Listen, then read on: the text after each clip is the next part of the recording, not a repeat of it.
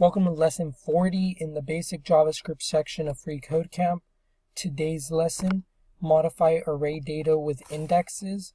So unlike strings, the entries of arrays are mutable and can be changed freely.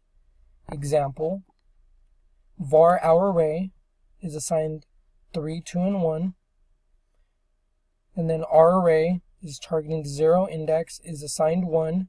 So that changes the 3 to a 1 because the 0 index contains a 3 and we're assigning it a 1. So instructions, modify the data stored at index 0 of my array to a value of 3.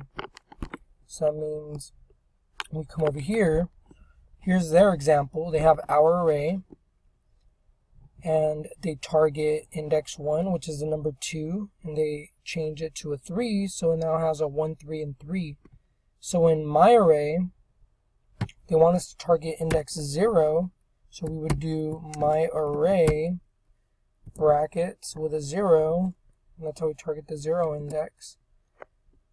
And then we assign it. They said we wanted to have a 3, so we would just say 3, semicolon, and that would change the value of this 1 to a 3, so the my array would contain 3, 2, and 3. And that should be it for this lesson. And we're good.